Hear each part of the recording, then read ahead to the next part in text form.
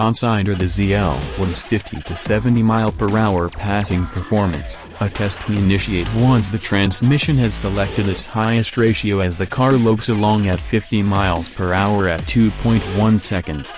The ZL1 surge is just 0.3 seconds behind that of the 532 horsepower Tesla Model S P90D, which doesn't need to shift its single-speed gearbox.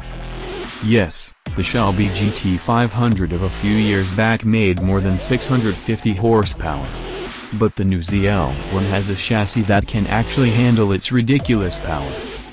Having given it 650 horsepower and 650 pound-feet, the engineers leave it to the driver to exercise the restraint necessary to produce the best acceleration. Despite having launch control, the quickest way to 60 mph requires standing on the brake, then smoothly and slowly rolling into the throttle. The goal is to have the accelerator fully squeezed just as you shift into second. You must shift manually, else the auto box will upshift before the 6,500 revolution per minute red line. Thinking your slow-moving right foot reflects a lack of commitment. Mastery begets glory. You're moving a mile a minute after 3.4 seconds.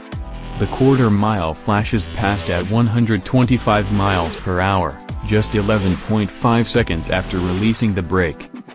Chevy makes only minor adjustments to the transmission calibration as you switch between the ZL1's driving modes. In the Sport and Track settings, the engine cuts fuel on upshifts for faster gear changes, which are accompanied by a satisfying blat, yet the computer still targets the same shift points.